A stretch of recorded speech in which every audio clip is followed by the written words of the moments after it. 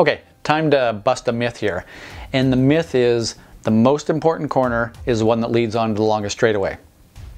Right? You've heard that how many times? Hundreds of times? And it's not bad advice, but I'll tell you what, it's not 100% totally accurate.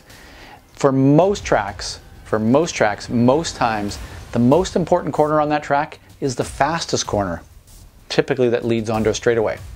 You know, I can give you all sorts of specific examples from different tracks, but if you look at it and you really start to focus on what makes you, what helps you with your lap time the most, it's going to be those fast corners. And there's a number of reasons why. Number one is, first of all, which corners are usually the most scary, the most challenging, the most difficult? It's the fast corners.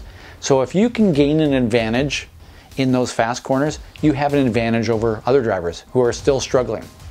So if you gain advantage there, that's going to help you. The next thing is that, let's say you're in a slow corner, a 40-mile-an-hour corner that you're taking in second gear.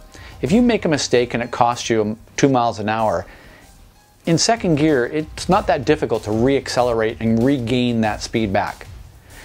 But if you're at 100 miles an hour going through a really fast corner and you make a mistake and it costs you 2 miles an hour, it takes a long time to re-accelerate from 98 back to 100 miles an hour again.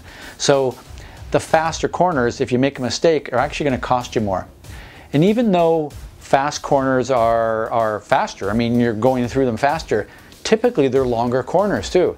You know, tight hairpin corners, they're pretty short. You don't spend a lot of time in those corners.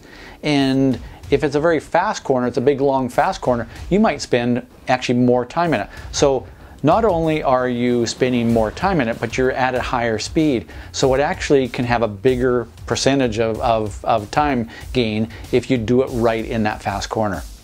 So those are the biggest reasons. And you know, the classic example or the classic myth is that it's this corner that leads on along a straightaway.